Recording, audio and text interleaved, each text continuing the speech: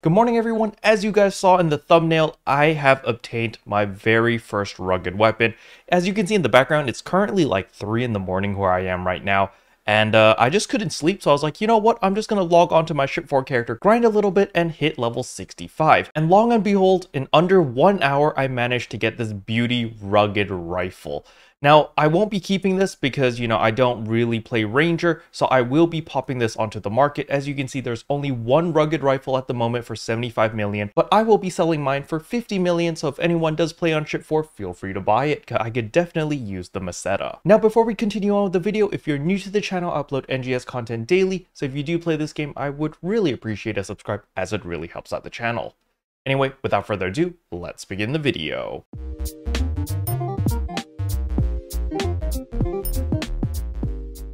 Alright, since I managed to get a rugged rifle, I think it's probably a good time to talk about Kaizaars versus rugged, because I know a lot of people are wondering, should I go for the rugged weapons if I have a fully decked out Kaizaar or not? So we're going to open a couple spreadsheets and look at all the mathematical breakdowns, because I know some of you guys just really love number crunching. I will leave all the sources in the description below.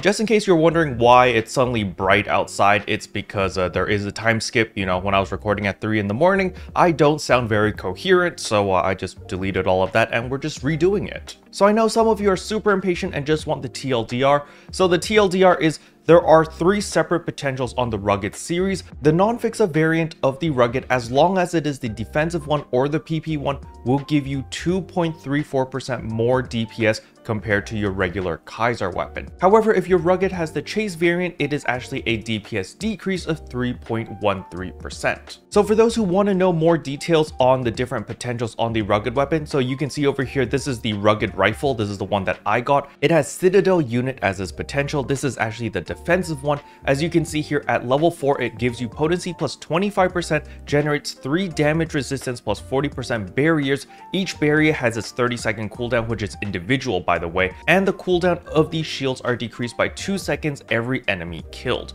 So this is extremely useful. This is the defensive variant, and this will give you a DPS increase over your Kaizaar weapon because of this insane potency increase of 25%. Now the katana has grading unit as the potential, and this is the PP variant. So again, potency plus 25%, PP consumption minus 30% for 20 seconds when you consume 300 PP, and there's a 10-second cooldown for this. So again, because you get this massive 25% potency increase, it's still a DPS increase. Now the rugged wired lance on the other hand gives you the pursuit unit. This unfortunately is not going to give you a DPS increase over the Kaizaar weapon, simply because at rank 4, its potency plus 19%, follow-up attacks occur up to 3 times when you hit an enemy, and there's a 5-second cooldown. Now there's a lot of variance on pursuit unit. The reason why it's a DPS loss is because it's very difficult to quantify how much this 3 times actually hits, because it's a follow-up attack that can occur up to 3 times. So when you hit an enemy every 5 seconds, there will be an aftershock or a mirage type of damage, which will hit the same enemy 1 to 3 times. So there's a lot of RNG, there's a lot of variance in this, and this is why when we look at the spreadsheet over here, the rugged chase variant actually is a 3% damage decrease, simply because there's just too much RNG involved.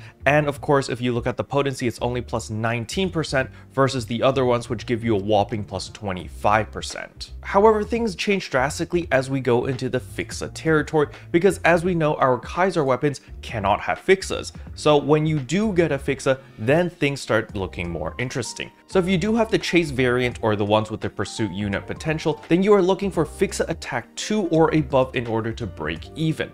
However, if you have Fatale, you only need to have Fatale 1, and unfortunately, if you have a FIXA Termina, no matter what you get, it is still going to be a DPS loss, simply because our critical rate is way too low. But if we look at the rugged weapons with the defense or PP variants, well, it's always a DPS increase no matter what direction you go. However, the one that will give you the biggest DPS increase is going to be FIXA Fatale level 5 at a whopping 9.38% DPS increase. This is pretty crazy, that's pretty huge. damage, but to be honest, even Fixa Fatale 4 is also at 9.38%. The reason for this is because, well, you're only getting a little bit more crit chance that it actually doesn't affect the percentages, so there's that. But don't forget, you can actually use the multi-weapon to your advantage here. Let's say you're a big fan of the wired lances or even the double saber, but you don't like having that DPS decrease because you're like, yo, listen, I want to use the rugged weapon, but I don't like this potential. Well, lucky for you, you can actually multi-weapon a katana with a saber, for example. And what will happen is you will inherit the katana's potential. So even when you switch over to your rugged saber, you will still gain the level 4 potential of the rugged katana as long as the katana is the main weapon. So this is the power of the rugged series on where you can mix and match on whatever potential you want. So for example, if you're a hybrid braver, you can actually choose which potential you want. So let's say you want Citadel unit because you really like the damage resistance. 3 barriers, 40% damage resistance. Each barrier has its own individual 30-second cooldown. This is really nice because basically it's a cheat death because, you know, 40% damage resistance and you get the plus 25% potency. This is really nice. So what you can do is actually you can multi-weapon your rugged bow with your rugged katana, and as long as the bow is the main weapon, your katana will actually get Citadel units potential instead of having the grading unit potential. Now, likewise, if you want to go more offensive and you just want more PP regeneration on your bow, you can multi-weapon the katana with the bow. So as long as the katana is the main weapon, you will get grading units potential on your bow. So that is the main advantage of having a rugged weapon, being able to mix and match all the different potentials so that you can actually get the potential that you want for your own personal playstyle. Now, if you want to look into the nitty-gritty on how all of these numbers were actually produced, you can scroll down here and there are a ton of numbers which honestly I have no idea what they mean, but you can look at them and hopefully decipher what they mean. All I know is these numbers are fairly accurate. Now, I know a lot of people are asking about the Obsidia weapons, so these are the numbers for the Obsidia weapons. It is better than the Kaizaar by 1.56%. So if you really want an upgrade over the Kaizaar, or maybe you haven't made your Kaizaar weapon, the Obsidia weapons are definitely an option to go to. For those who are wondering what the potential actually does for the Obsidia weapon, as you can see here, it's coruscating unit and it gives you 18% potency, 10% critical rate, 20% damage reduction, and natural PP recovery speed plus 30% for 20 seconds after a critical hit, and there's a 10-second cooldown on this.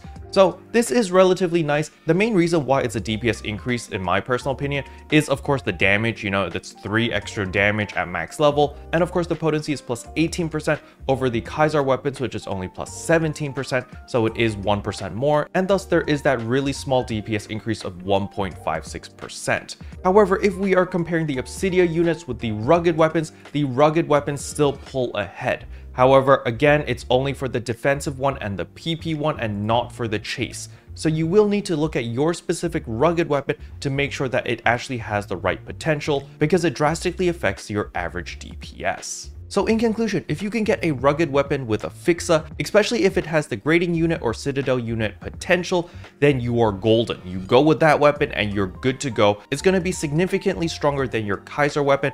However, do keep in mind that you will need to re-augment everything. So that is an investment cost. And after 2 months when we get Stia, you will be replacing that rugged weapon with something else, as we will be getting 8-star, 9-star, 10-star rarity weapons, which are going to far outshine our current 7-star weapons. Now, regarding the Obsidia weapons, I think they are a side grade. You don't really need them, especially if you have a decked out Kaizaar right now. The DPS increase is way too small to justify upgrading to those weapons, because it's like 1.5% damage increase. Unless you really want to do it, sure, by all means, or maybe you want to try out other weapons, then using the Obsidia units is a very good choice. So in my case, you know, maybe I main Braver all the time, but I need a rod, for example, then obtaining an Obsidia rod would be a good choice for me. However, seeing the drop rate of the rugged weapons, I would prioritize a rugged over the Obsidia, simply because the rugged weapons just give more damage. The only exception to this is if your rugged weapon has the pursuit unit potential, because that is a DPS loss even compared to a Kaizaar if it does not have a FIXA. So that is pretty much the only exception. Special thanks to all the members for supporting the channel. It really means a lot to me. Thank you again. But yeah, that's all I wanted to cover in today's video. Hopefully you guys found it helpful. If you did, I would appreciate a like and a subscribe, and I'll see you guys in tomorrow's video. Bye. What can I say except you're welcome for the here.